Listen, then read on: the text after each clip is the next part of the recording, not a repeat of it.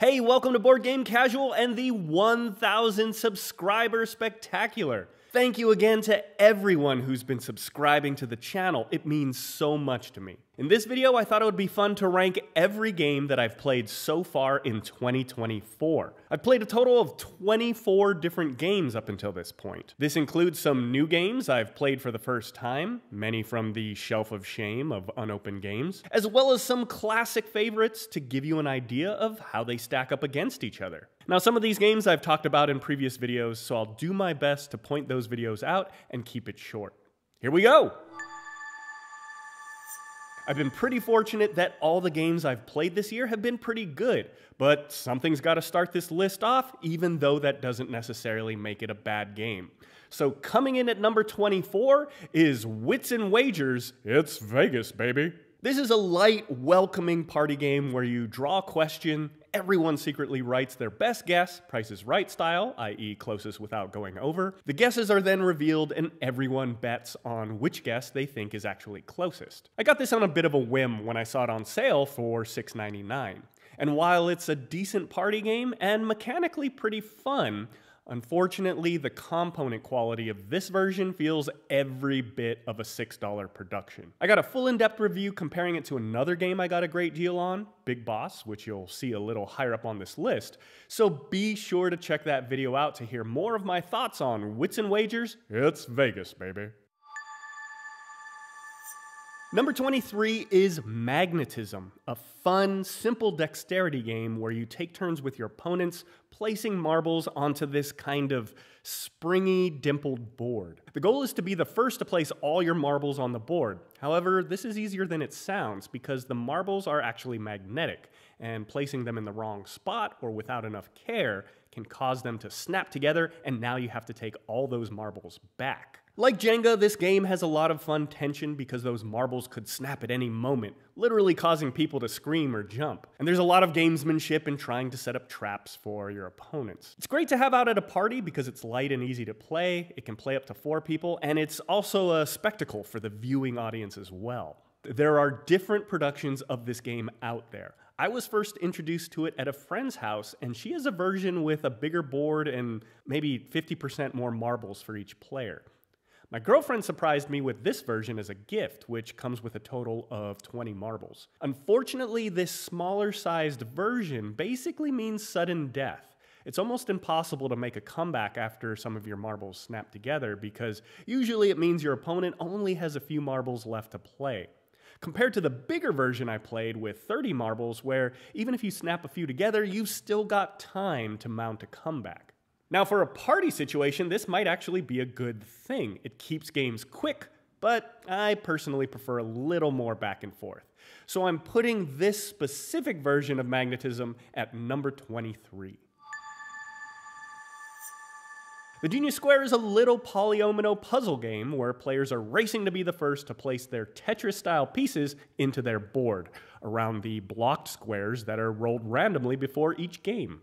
My friend Andy brought this as a gift as a fun pre-game to determine player order in whatever bigger game we plan to play. It comes with 2 boards, but if you want to play with more people, you can just buy as many copies as you want and everyone can still play simultaneously. Even though I'm not a big fan of polyomino games, or puzzles for that matter, this one plays so fast, I thought it was pretty fun. The chunky wooden pieces are very satisfying to snap into their plastic player board, and honestly, I'm just blown away by the math in this game where no matter what starting positions are rolled for the blockers, players will always be able to place all of their pieces. You can see more about the Genius Square in the Ranking 8 Games from an Epic Weekend of Gaming video. Point City is a follow-up to the popular game Point Salad. I had heard Point City takes Point Salad and adds a little more complexity and depth to the game, with some elements very similar to the game Splendor, so I was really excited to give this one a try when my buddy brought it over. Unfortunately, I don't think Point City is as good as either of those 2 games. In fact, you'll see both Point Salad and Splendor later on higher in this list. Mechanically, I like a lot of things that are going on in this game. But to me, the game is really clunky. On your turn, you take 2 cards at the same time. Either one can be of either type of card, resources or building cards. And then those empty slots now get replaced by the opposite type of card that you took. But before you replace the cards, you're likely to take some actions first based on those cards that you took. So they give you these tokens as placeholders to remind you what type of card should go in that spot, assuming you can remember whether the token represents the type of card you took or the type of card that it should be replaced with. So taking the cards and placing the tokens in their spot, only to then replace those tokens with new cards, it just feels really cumbersome. On top of that, there's this rule that the two cards you have to take have to be adjacent to each other, which is just another clunky thing that slows the game down. I almost wonder if this game's relation to Point Salad hurts it here. Point Salad is so quick and snappy that I was expecting Point City to have a great pace as well, but it's nowhere near as elegant. I wonder if this game had a totally different look and a name with no connection to Point Salad, if I'd like it better, since I'd be coming in without any bias. But I mean, it's also a lot clunkier than Splendor 2. Overall, the game is a fun little engine builder and has mechanisms I enjoy. My girlfriend liked it a lot. I would gladly play Point City if someone else wanted to, but it's not a game that I personally would bring to the table, and not one that I plan to go out and buy. Love Letter is a classic game I've always heard about, and I finally played for the first time. I picked up a copy on sale last year, and it was the honorable mention on my top 10 games I'm most excited to play in 2024 list. It's a mechanically simple game. On your turn, you draw a card from the deck, and you can play that card or the card that's already in your hand and follow that card's effects. The goal is to have the highest value card in your hand when the deck runs out, or to eliminate all other players. It's fun, especially playing with 5 or 6 people, but candidly, it felt a little dated playing for the first time here in 2024. I didn't feel like I had a ton of agency holding 2 cards in my hand and having to play one of them. In a lot of cases, it didn't feel like I had much of a choice of which one to play. Trying to suss out which of my opponents had which card was fun, but playing those accusation-type cards often felt like a shot in the dark. I hear Love Letter is all about the metagame as you become more familiar with it. In fact, Love Letter is my friend Alex's favorite board game of all time, so I'm definitely eager to see if I like it more with more plays. Adventureland was another game I had unopened on my shelf for a while that I was determined to play this year. It was number 9 on my top 10 games I'm most excited to play in 2024 list, and falls into the number 19 spot on this list of games I've played so far in 2024. Adventureland is consistently in Tom Vassel's top 100 games of all time, and so when I saw it on sale for something like $15, I pulled the trigger. I was really glad to finally get this one to the table. Adventureland is a worker placement, worker movement game of exploration, discovery, and combating monsters, trying to finish with the most points at the end of the game. The game board is mapped out by a 2-dimensional grid. All players have a bunch of meeples that start up at the top left of the board. On your turn, you may move any one of your meeples as far as you want to the right, picking up any bonus or tokens on the space you land in, and then as far as you want downward, again picking up any bonuses. You can do this in either order, vertical or horizontal, but you can never go backwards. The other hook is that the tokens get placed on the board slowly as the game goes along. You reveal cards from the terrain deck in each turn.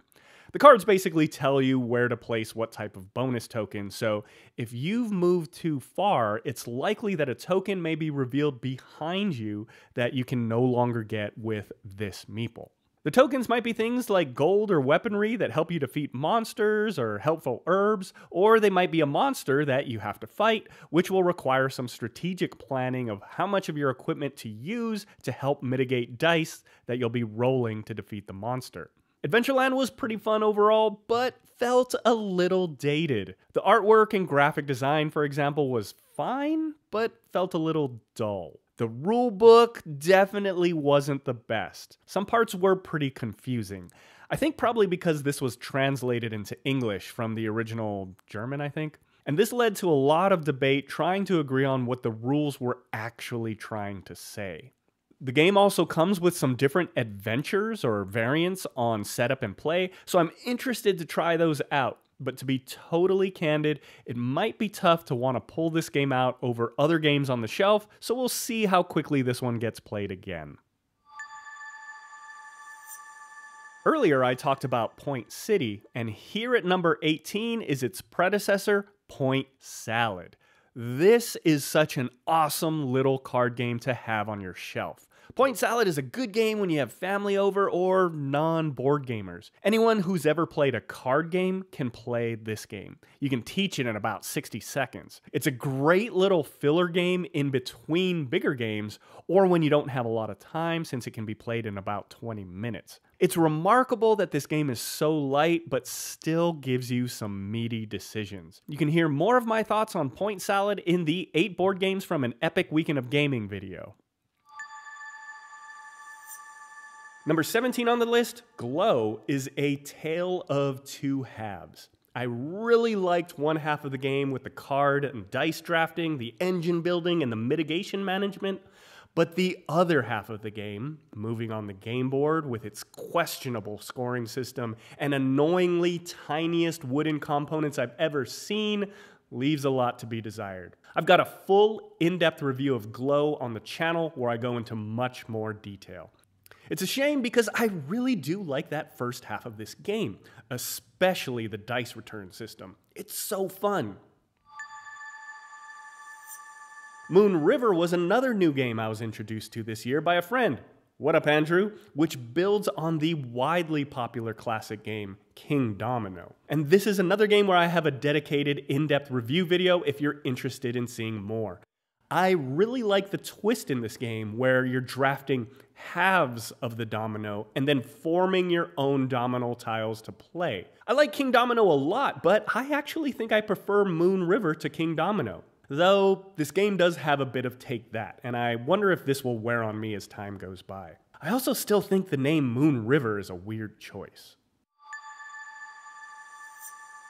Hey, don't turn your nose up at Hook and Ring Battle just because it doesn't look like your typical board game. This is without a doubt my favorite dexterity game, and I've put it at number 15 on this list. It's amazing how something so simple can be so fun and so challenging. It's a great game to have at parties and the perfect way to engage with someone, especially if you're playing with shots or shooters. You can teach it in about 10 seconds, but anyone watching from afar will immediately intuit how to play. I like this specific production a lot because of how easy it is to adjust the tension in the ropes. Be sure to check out my full review of Hook and Ring Battle by Buffalo Games for more info. Coming in at number 14 is Earth. This was a new game I got as a gift for a friend, as it was one of the most popular and well-reviewed games that came out last year in 2023. I was really excited to try it out because this game is all about everyone getting to do actions even on someone else's turn. I love games where a player's action triggers something you get to do as well. It always feels like a fun, powerful bonus, and it really minimizes downtime. To be honest, Earth to me was just okay. It's a decent game, and my girlfriend really likes Earth. But I'm really surprised by how much fanfare this game gets. For whatever reason, it doesn't really grab me as this amazing game that people make it out to be, and I think it suffers from some graphic design issues. You can check out my more in-depth review of Earth in the Ranking 4 New Board Games video, and see how my friends and I ranked it to 3 other new games we played that weekend. I even did a Design Diaries episode where I used some examples from Earth as questionable graphic design, why it's problematic, and how I would suggest fixing it. So you might find that video interesting as well. Now, I've had the chance to play it a few more times since, and the game certainly gets better as you become more familiar with the cards and all of the different scoring mechanics. But personally, I would still much rather play Roll for the Galaxy than Earth. Number 13 has become one of my favorite light games, big group party games when I have a good amount of non-gamers, and that's Green Team Wins. In Green Team Wins, you flip over a card with an ambiguous multiple choice or fill in the blank question on it, and everyone secretly writes their answers on a whiteboard. Everyone then reveals simultaneously, and you score based on the majority. It's super simple, but a lot of fun. It creates some great conversation and some fun moments, and it's light and breezy. Anyone can play it, and it doesn't put any one person on the spot. Previously, my go-to game for a big group with non-gamers was the Chameleon. The Chameleon is great. In my opinion, it's a social deduction game in the simplest, most distilled, approachable form. But I think I actually like Green Team Wins better for this type of situation. Of course, you can play as big as a game as you like by putting multiple copies together, but what's really clever about this game is that it has a logical scoring mechanism and a game end, something lacking in the Chameleon. Green Team Wins was another one of the 8 games I talked about in the video, 8 board games from an epic weekend of gaming. I've had fun playing this with family and even as a filler game between heavier games with my gamer friends, and I highly recommend it, especially as it's been going on sale for under $10. Number 12 is another new to me game this year, Mystic Market. A buddy brought this little economic game over and I really enjoyed my play. Mystic Market has a great table presence, the centerpiece of which is this gravity-fed ramp of potion vials. During the game, as you play cards and buy potions, you'll be picking one of the vials off the ramp, moving it to the top, sending all the others toppling down, and thereby changing the value of each vial. This game is all about timing when to buy and when to sell, all while keeping an eye on what cards your opponents are grabbing and trying to predict any price movements they may cause. I found it a ton of fun. The production quality for such a small game is top notch, and it's really satisfying when you get to move the vials, both tactically as well as setting up a good chain or knowing that you've sniped in before your opponents can. I've only played the game once, but I find myself thinking about it a lot, and I really want to play it again. I could see the possibility of this game feeling a little samey after several plays, and I'm still a bit mixed on the potion cards and how beneficial they are. The game moves at a really fast clip and is pretty neck and neck, and therefore buying the potion cards seems like it may slow you down more than they help, but I really need more plays to be sure. Knowing that my buddy's got a copy, I'm not rushing out to get my own, but I do look forward to getting in another game. And in fact, I bought this game for another friend who has a daughter, thinking that might be a good game for them to play together. Number 11 really surprised me with how much I liked it. It might be the biggest surprise on this list, and it reminded me of just how much I love deck building games. That's The Hunger. I had never heard of this game until my buddy brought it over, and to be totally honest, I wasn't sold on the cover, but man, this game is fun. In The Hunger, you're playing as vampires, leaving the castle at night to feed on the townsfolk, but then racing to get back before the sun rises. This game, in a lot of ways, is similar to Clank in that it's a deck builder and you're running out on the map to get the most points, but need to make it back in time because if you don't, you automatically lose. I actually much prefer The Hunger to Clank. In The Hunger, getting stuck behind another player is much less of an issue. In Clank, if you get stuck behind someone, it usually means they'll get to all the good loot before you can. The Hunger feels like you have more ways to form a strategy than being reliant on movement. And I think this game focuses more on the deck building. Clank also gives me a ton of anxiety that I don't get from this game. I had so much fun with this game. You can see my full review in the Ranking 4 New Board Games video where I go into more details. I'm really looking forward to giving this one another try. Part of me does wonder if there's enough content in here to keep it from getting stale after a few plays, but for now, I really liked it. I've also been seeing this game go on sale for something like $15. So if you like deck builders or are a fan of Clank, I definitely recommend scooping it up at that price. The production is very nice. Hey, real quick, before we get into the top 10, I just wanted to let you know that I've got merch, which I think is pretty cool. You should consider getting yourself a hoodie or a t-shirt. That way, I'll know exactly who to high five when I'm out in public. Plus, every dollar goes right back into making this channel better. Okay, thanks. Number 10 is probably my favorite game for a group of 4 or 5 players for those who don't want to learn a ton of rules.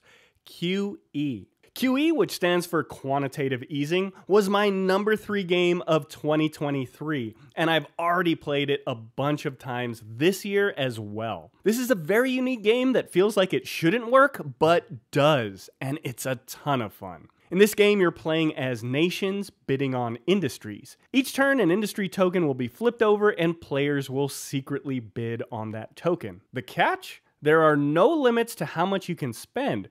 You can bid as high as you want. However, at the end of the game, the player who spends the most money is automatically eliminated.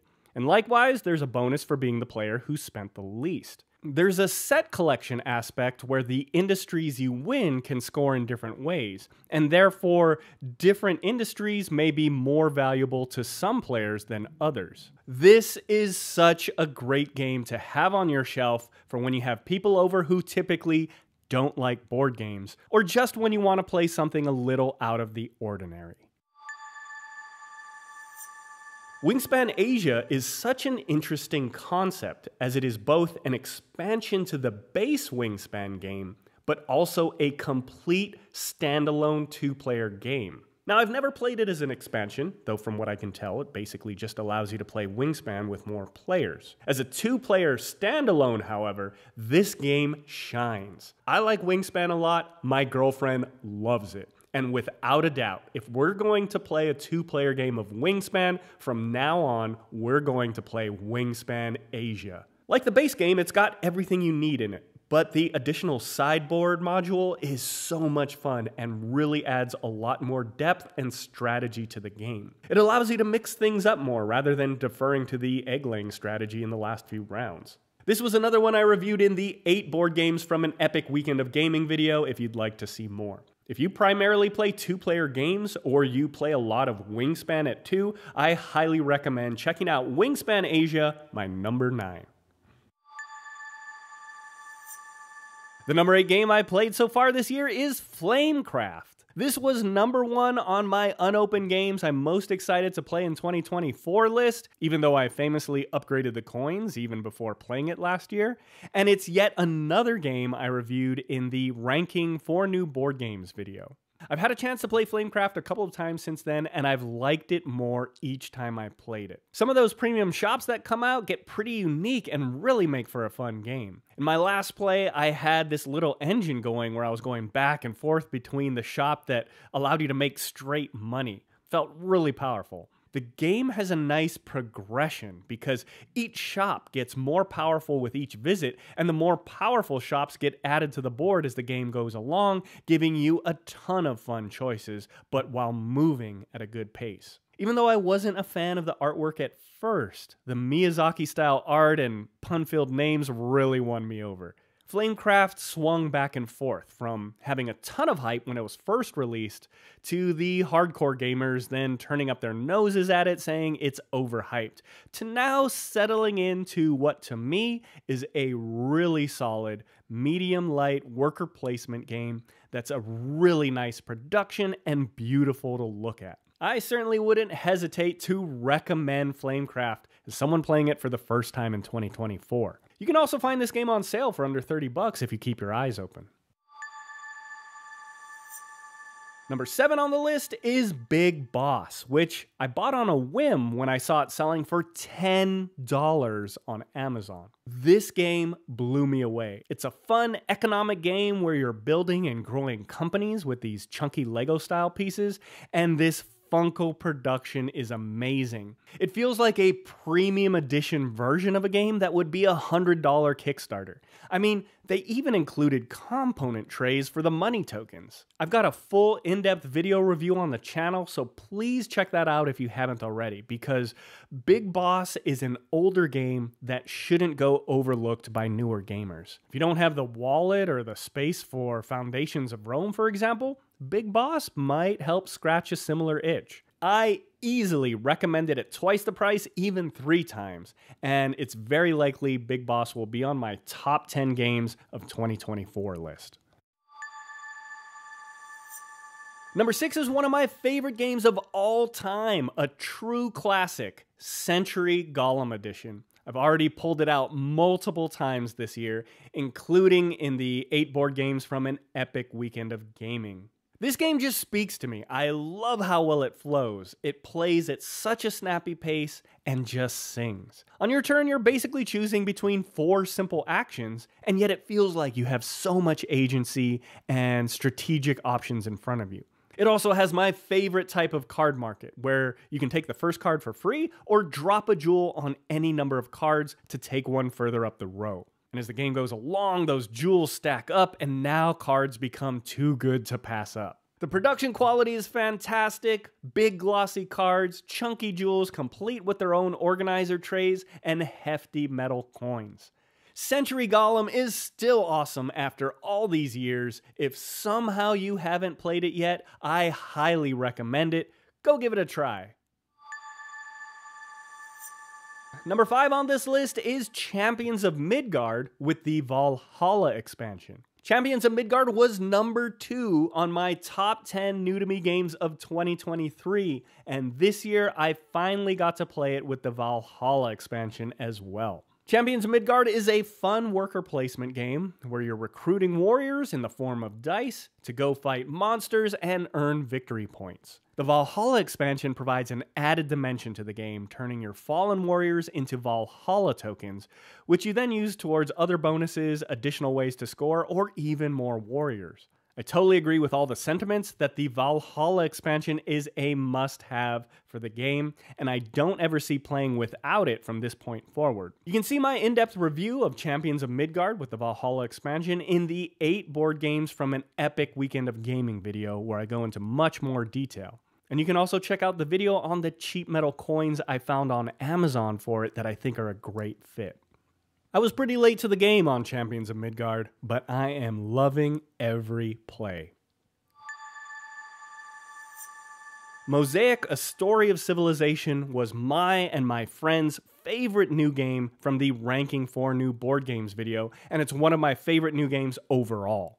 Right now, it's a very strong contender for being my favorite new to me game of 2024.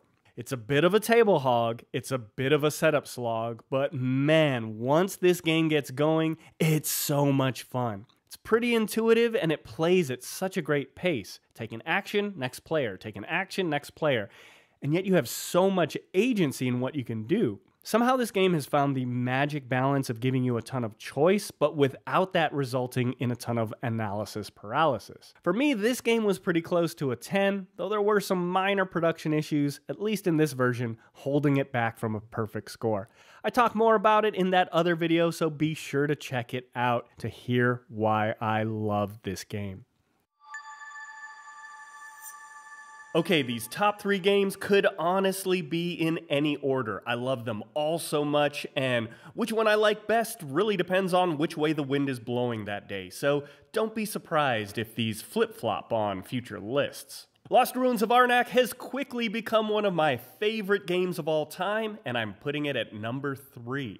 This game is such a fun mix of deck building, worker placement, tableau building, and exploration. I really like the action management system. On your turn, you can perform one action as long as you have the workers or the resources to do so. It goes around and around until no players have any actions left to take, which ends the round. And it feels really powerful when you can get just the right combo of resources or manipulate your tableau in a way to be able to squeeze out an extra action. In some cases, I'm trying to get my 2 meeples out as quickly as possible to get to the good spots before my opponents can. And in other cases, I might draw it out doing other things on my turn to save that meeple for when I really need it, hoping for the right space to open up.